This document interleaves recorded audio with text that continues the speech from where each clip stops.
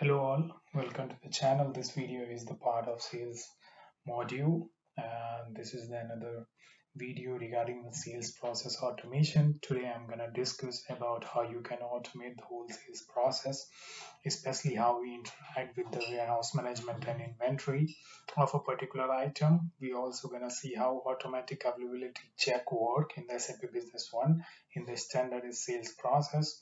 We will also look at the functionality of pick and pack and production manager and how we can create the automatic delivery out of that from the sales order. And we will discuss the advantages of document generation wizard of the sales module. And we're going to discuss everything right after this.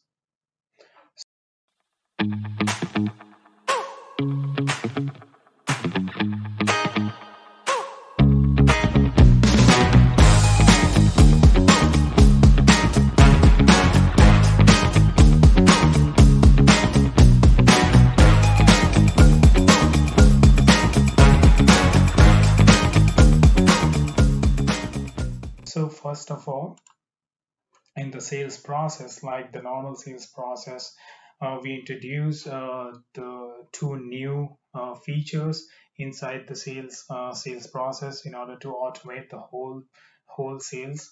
And that time when you create a sales order for a particular customer, that time you have to check the availability of a particular item, if that item is deliverable for that customer or not, and when you can deliver that item.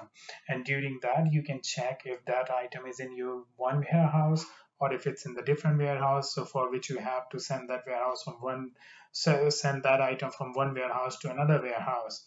So what happened is basically after the availability check, it's gonna go into picking using the pick list, then packing it, and then generating the delivery document followed by the AR invoice. So that's the whole process work. So for example, if you go into the SAP Business One and try to create a sales order of a particular item, let's say I'm gonna for this customer, right? I'm gonna buy the item P0001, right? And if you go into this item master data and inventory tab, you will see that the available quantity of this particular item is 40. So the thing is, right now you cannot create a sales order for more than 40 items because you are not ready to commit more than 40 available item, right? But if you're gonna go and put the 50, right, with the unit price 12, then after entering the delivery date, you can simply create it. You can simply create the document without any notification, and that's the basically a gap between the sales order and the inventory that you can fulfill using enable a checkbox into the document for that particular document in the system initialization document setting.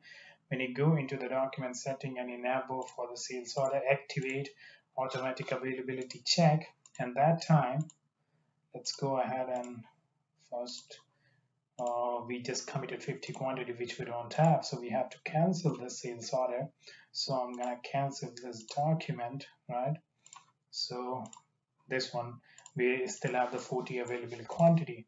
So now let's go ahead and create a sales order. And when you try to create the sales order this time for this particular customer with this with the 50 quantity, and you press the tab, then this new window will pop up, which is the standard SAP Business One item check availability with the different icon. And the first option in this one is like the continue for the action. So when you press the continue, then this will allow you to accept the information and proceed without changing the sales order. In that case, the item will be back order, and it basically it will let you create the sales order with the 50 quantity as we already saw.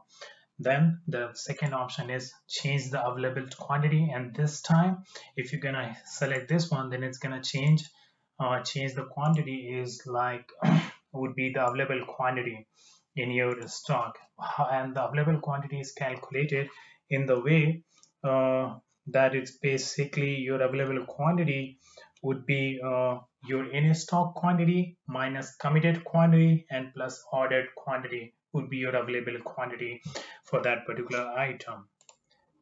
But you don't want to order any 50 quantity because you are not accepting, you are not expecting any new delivery from your own vendor from where you are purchasing this printer. So there is the third quantity to like there is third option to display available to promise. And in this one, if there is any purchase order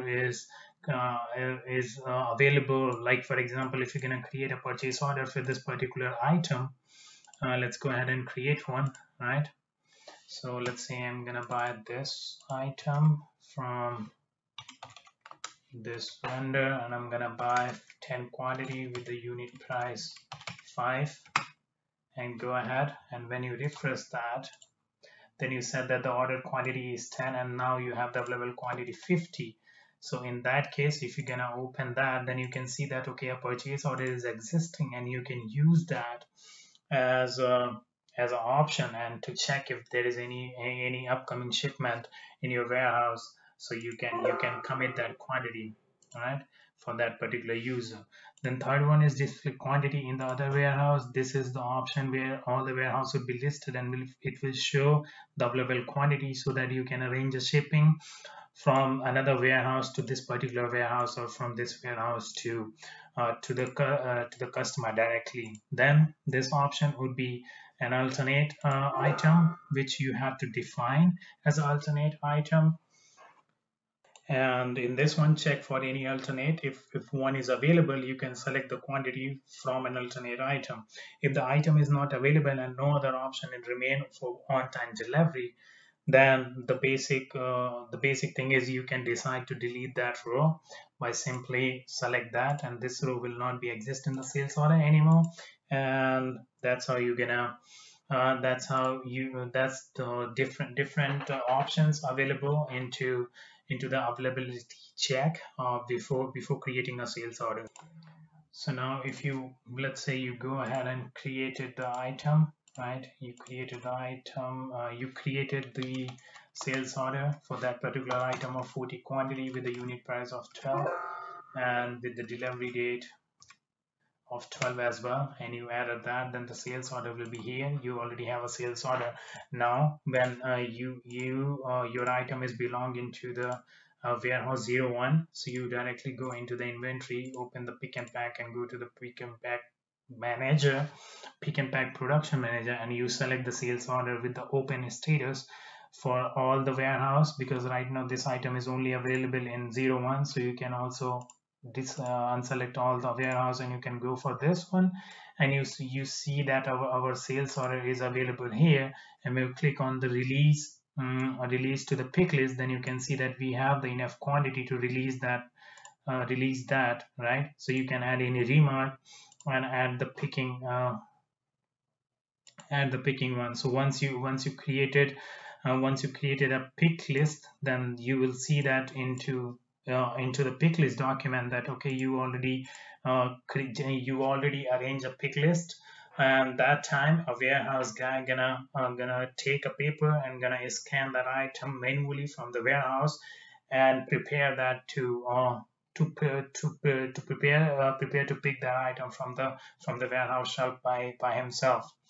And that time that guy will be say okay, I pick all, and you're gonna update that document, and then you can go into the pick one, and it's gonna show you that okay, the document is already picked and for this document. And then once this document is done, then you can create an automatic delivery from here to deliver that deliver that item from from that warehouse to the customer itself.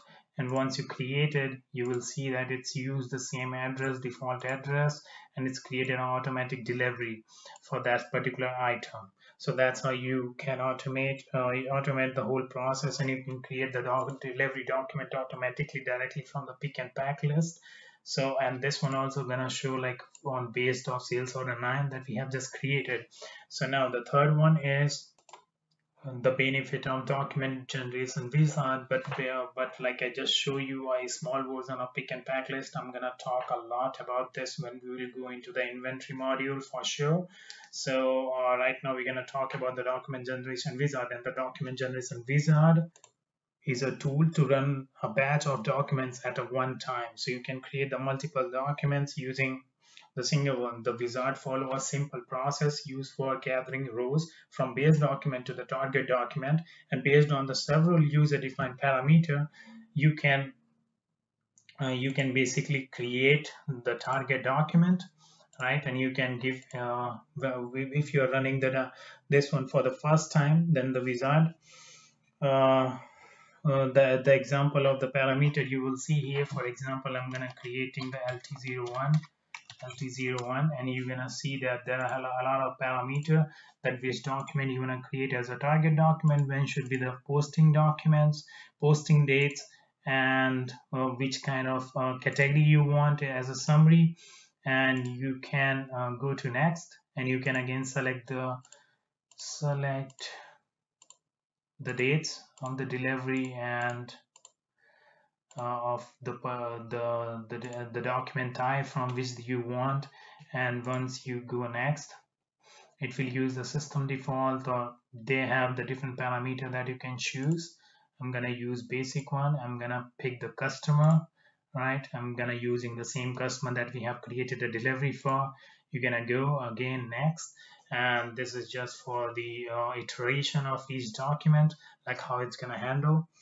And basically this wizard can be used, for example, to produce a summarized AR invoice for a customer, so containing all the delivery notes that were created for the customer over the past week. It is simply the efficient method for summarizing the data to reduce the data input. All deliveries for an individual customer can be consolidated into one invoice, or a set of create separate invoice based on the item and based on the customer itself, right? So when you hit one, you can save it, or you can simply execute it, depend on you. You can simply execute that, and it will give you a message that AR invoice is created. And when you open an AR invoice and check the last document, then you will see that it is based on the delivery document that we just created by the pick and production manager, right? So that's how your accounting team can generate the invoice and can send directly to the customer to receive the incoming payment from them. So that's all, I guess, for today. And we just learned like how we can involve the pick and production manager and to create the automation of delivery and invoices, and how we can automate the whole sales process together. And thank you for, or if you have any question, you can comment down and ask it, and I will try to answer it as soon as possible. Thank you so much.